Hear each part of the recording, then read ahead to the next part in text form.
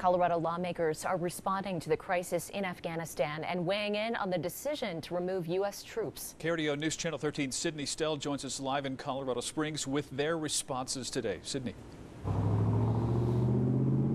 Statements came flooding in just a few minutes ago from several of our local leaders, largely expressing support for our Afghan allies and highlighting the urgency of getting U.S. citizens out of that environment as quickly as possible. The Taliban tightens their grip once again on Afghanistan seemingly overnight. Colorado leaders are addressing the situation. Senator John Hickenlooper releasing a statement Monday calling the situation, quote, heartbreaking, saying the Taliban's hold is especially painful for veterans, service members, and those who lost loved ones in the Middle East. He also believes the U.S. needs to do everything possible to get American citizens and Afghan allies out safely.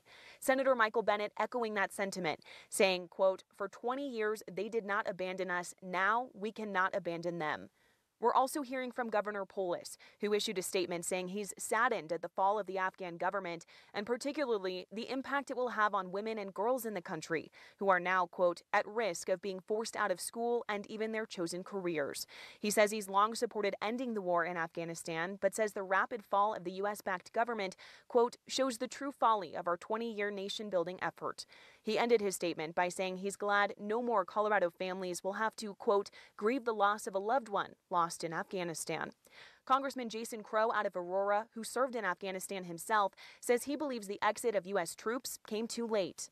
Since April, I've been very clear that we should have started this evacuation months ago.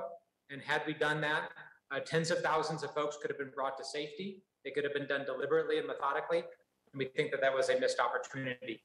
Meanwhile, Congressman Lamborn making perhaps the boldest statement of the day, speaking out to KRDO after an unrelated event happening at Fort Carson, expressing concern about the potential of terror attacks on the U.S. now that the Taliban is back in control. And the kind of latitude that we saw 20 years ago on 9/11, where people were able to hatch plots against the U.S., will be a threat that we have to be exposed to again.